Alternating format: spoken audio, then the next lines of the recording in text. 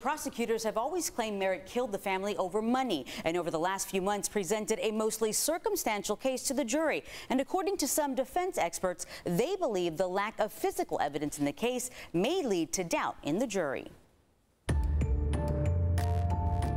It began with the disappearance of an entire family, Joseph and Summer McStay and their two young boys, 4-year-old Gianni and 3-year-old Joseph. Now, nearly a decade later, the mystery surrounding what happened to them could finally be coming to an end. You can't just look at one thing in isolation.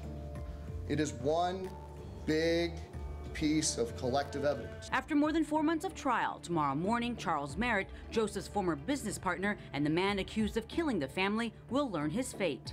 That greed and self-interest motivated a man to kill a family of 4 and take them from this earth. It was February 2010 when the family of 4 vanished from their Fallbrook home without a trace.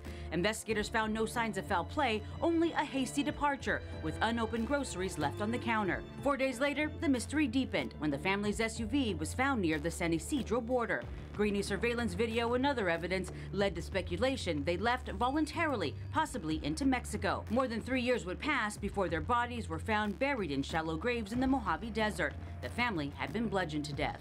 It was blow after blow after blow to a child's skull, a 3-year-old and a 4-year-old. That is an intentional killing. Prosecutors believe Merritt killed the family over money after Joseph found out he'd stolen more than $40,000 from their business. They claim surveillance video and cell phone evidence link him to the crime. The defense, however, they predetermined he's the guy, and they didn't look at anything else. Claims they have the wrong guy. We have conclusive proof that Chase Merritt had nothing to do with this. San Diego defense attorney Brian Watkins, who is not associated with the case, previously told News 8 the lack of physical evidence could put doubt in the minds of jurors. And the question is can you find this man guilty beyond any reasonable doubt?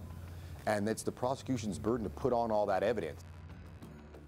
And again, the jury is expected to read the verdict tomorrow. News 8 will be heading up to San Bernardino County to cover it. If convicted, Merritt could face the death penalty.